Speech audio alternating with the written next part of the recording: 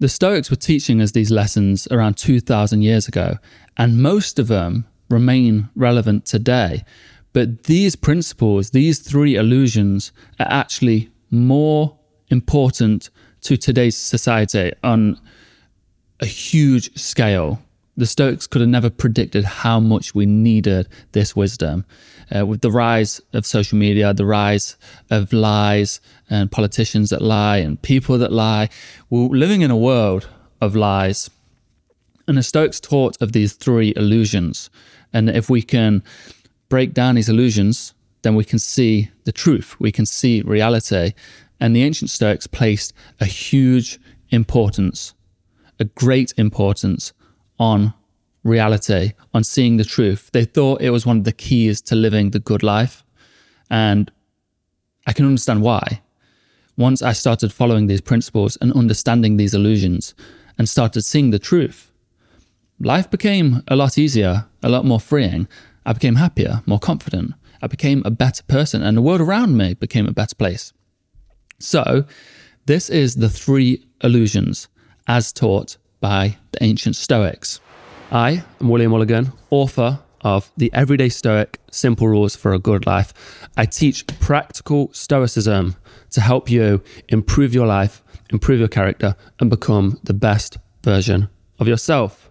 So if you're new here, welcome to the journey. And if you're old, welcome back. Today's episode is powered by Huel. Let's jump into the episode. The beauty of the ordinary is lost in the dreams of the fictitious extraordinary. What we have right now, this reality, the truth of life, this is the extraordinary. But our imaginations build dreams and fictitious realities that seem so incredible, so mind-blowing, so unreal, that they can actually ruin the present moment we have. Because what we have right now will never compare to these ideas. But they're just ideas.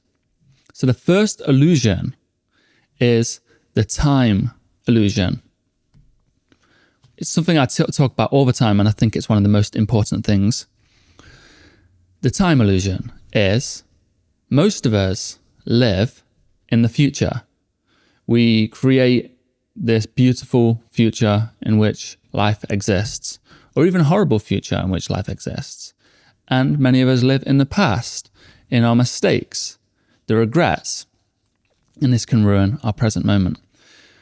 You see, the only thing that exists is this present moment. So living in the past does no good. Living in the future doesn't help. And a bright future might sound good. Living in the dreams of a bright future might sound amazing, but it's almost as damaging as living in a horrible future, imagining a horrible future, being anxious about a horrible future, because many people put off this present moment. They put off the work of this present moment. They put off living in the reality of the present moment, enjoying the world around them, enjoying the company around them, the friends, the family, the world they have that's going on around them. And you put this off for dreams of a better future. So you imagine, when I finally get that job, when I finally get married, when I finally graduate, when I finally get a nuke on Call of Duty, when I finally complete this game, when I finally get a pay rise, when I finally find the secrets to life. And you put off the reality that we have, the only thing that we ever have, in hopes of a brighter future. So, as damaging as it is to live in a bad future where we worry about the future, because that makes present anxiety, present depression, present worry, it's almost as damaging living in a bright future because you put off this present moment. And yes, it's good to have goals for the future, things and aims to work towards, but the present moment is all we have. And the present moment is enough. In fact, it's amazing. Like I said, we ruin the beauty of the present. We ruin the beauty of the ordinary in dreams of the fictitious extraordinary. This is the extraordinary. Think about it, it's 400 trillion to 1 that we're even here. That's pretty extraordinary. The world is extraordinary. The advancements, the billions of people going around us, the craziness, the beauty, the randomness, the excitement, everything. It's extraordinary. And it's here right now. So, the second illusion, I want you to think about a film like Stand By Me. You know, a film of friendship, a film of real friendship, true friendship. This is what friendship looks like. It's beautiful. You know, you have the soundtrack, you have the friends, you have the cinematography, you have a beautifully crafted story. It's amazing. You leave that film feeling good. You're like, well, that's good film, good friendship film. But that's not friendship. That's just a film. And this is the thing about this illusion of definition, is we create definitions in our head. So our definition of happiness can be constructed when we're children. Oftentimes, most of these things are constructed when we're children, but some are constructed by modern media. So when we're children, we get taught that happiness is this feeling we get when we're running around on a bouncy castle, screaming, eating cake, drinking pop, we're with all our friends, the sun is bright, and we feel ecstatic, we feel vibrant, we feel elated, we feel incredible, feel like we're full of adrenaline and we could eat life. So we assume this is happiness, and we get older and older, and then when we don't feel this feeling, this definition of happiness, then we believe we're not happy. And it is definitions that can destroy us. And this destroys the beauty of the present moment with these made-up definitions. So when I'm talking about this film Stand By Me, we believe, and I've been there when I've watched films, like you watch the whole Harry Potter saga, or you read the whole Harry Potter saga, and you're like, that's true living, that's true adventure, that's true life, challenges and all this. And then you're left with your sad little life, and you're like, but I don't have that. I don't have the friendship they have in Stand By Me. But you do. This is a thing constructed by the greatest artists in the world. You've got the sound team, the design team, the writers, the cinematographers, director, producer, actors, amazing actors, and they're producing this story that's not real. It's a fairy tale. Then we compare ourselves. We try to live our definition of friendship and happiness, or our definition of love, in comparison to an amazing song. And this song, we can never even compare our love to this song, because these things are drawn out. Friendship's drawn out. It's a long ordeal. Love is a long ordeal. It's ups and downs, highs and lows. And that's life. But this film just encapsulates a beauty. So that is definition. If you keep living against these medias and these ideas that you have in your head, these constructs that are fake, then you'll never feel the reality, the realness of the things you have. Because I would argue, well, it's true. It's not even an argument, it's true. That the love you have, the friendship you have, the life you have is vastly more beautiful than these medias. Vastly more beautiful, because it's real, it's raw, it's real. There's hurt, there's love, there's pain, there's sacrifice, there's beauty, there's everything. It's so vast and complex and incredible, and it's real. That's the beauty of it. It's real. Remember, we're getting down to what is real.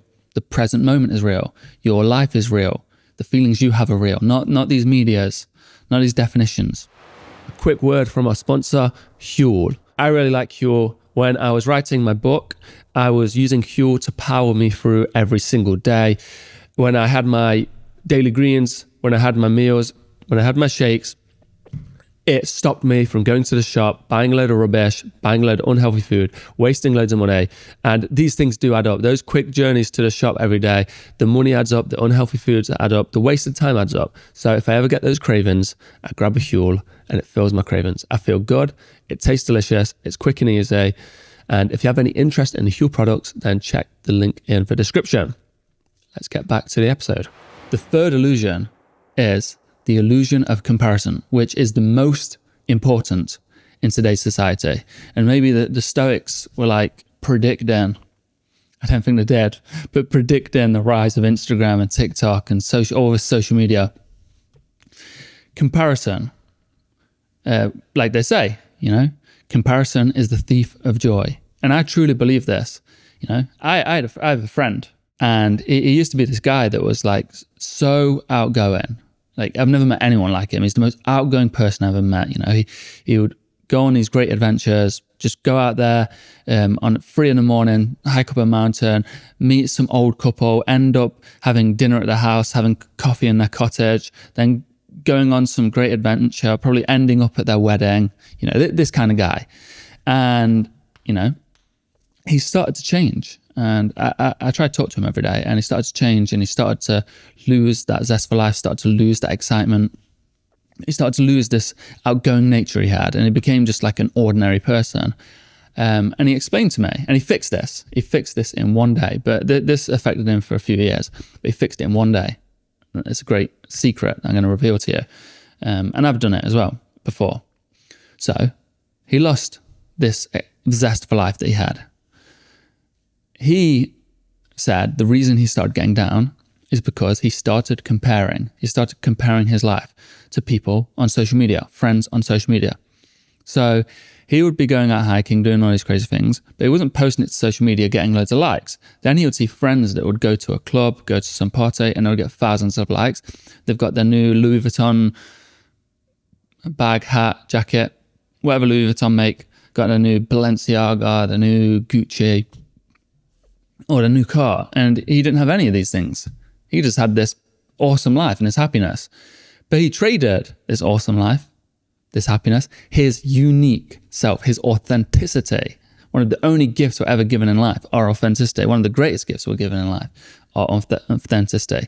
And he traded this to fit in, because he was comparing himself to these people on social media, and he equated their success on social media, the comments, the adoration that it was getting from people that were probably in the same situation, he equated this to a good life. So he traded his happiness and his authenticity for this thing. So he started going out partying more, started buying nice clothes, these kind of things. And lo and behold, he lost his happiness, he lost his joy, he lost his outgoing nature, he lost all of it. And how did he get it back?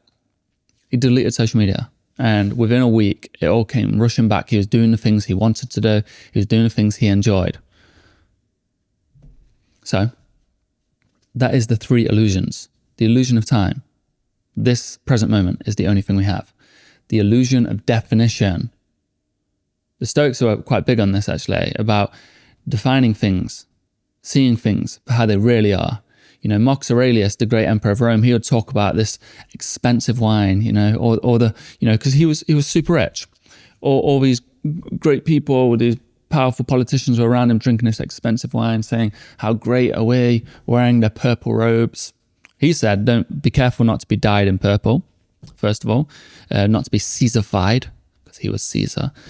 He's saying, don't let all this stuff go to your head. Don't be distracted by the stuff. Don't let it cloud your judgment. But the thing about the wine, it was super expensive, super amazing. All these people will be sipping it, showing off, oh, we're so much better than the paupers, the plebs below us. He said, this is just fermented grapes. That's all it is. Just cut it out. It's just fermented grapes. And he did this with many things in life. But the idea is, you just see things for how they really are. It's not all glitz and glamour. This person posting their happy life to social media, or they get thousands of followers. What's the reality? If you really think, this pretty picture where they look good, it's got good lighting, they got a good smile, they got a good outfit, the good props, everything's perfect, the good caption. Think about what actually went on there. They had settled, and some people enjoy this. I'm not bashing people who enjoy this, because there's certain things I like posting to social media. But what I'm saying is, you've probably been there, and you've got that happy picture. You spent ages trying to get the lighting right, ages trying to get your face right. You went through all of them. You judged yourself for ages, hundreds of photos. Don't like that one, don't like that one. Oh, my face looks weird in that one. My eyes look weird in that one. My nose looks weird in that one. What's wrong with the posture? What's wrong with the lighting? You pick out your favorite one, you post it, then you feel awkward about it. You feel anxious about it. And you're like, oh, what if people don't like it? And the likes are never enough, because you get 10 this time, you want 20 next time, you want 1,000 next time. So the reality is, they probably took that picture and it didn't bring them much. And, most people, I'm not saying all people, but most people lose their authenticity. They lose the gift at the present moment. They lose the gift of reality. They lose the gift of being authentic by trying to show off, trying to appear cool. You know, people are trying to appear happy, appear cool, appear successful, when in reality, we want to be happy, we want to be successful. And I think that's pretty cool. So that is the 3 illusions from the Stoics. Thank you for listening, and I hope you have a wonderful day.